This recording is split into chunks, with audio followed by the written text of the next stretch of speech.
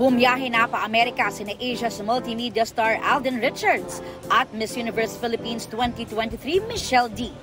Para yan sa pag-judge nila sa Miss Filipina International sa Beverly Hills, California sa August 5. Yes, first time ko to be able to judge in such a prestigious event. I'm so excited to meet the girls. May shows din si Alden sa Middle East this month para sa Pinoys to the World show ng GMA Pinoy TV, GMA Synergy, and SoundCloud events. Thankful din si Alden sa mataas na ratings ng Battle of the Judges na siya ang host. Hindi mo kaya pagpitik ng ulo mo. Ano bang problema sa ulo ko? Hindi ko nga mapigilan eh!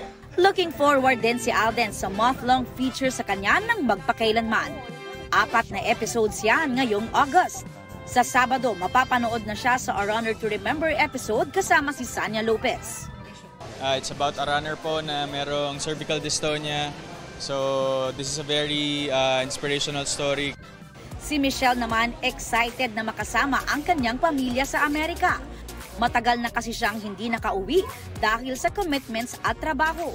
Ready to slay na rin si Michelle sa upcoming Miss Universe 2023 na gaganapin sa El Salvador sa November 18. Sabihin natin perfect na, mas kaya pang i-perfect.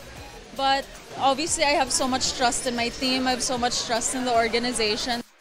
Siyempre, we all know that I love giving a show and I love looking the part as well. So abangan nyo talaga. Aubrey Carampel, nagbabalita para sa GMA Integrated News.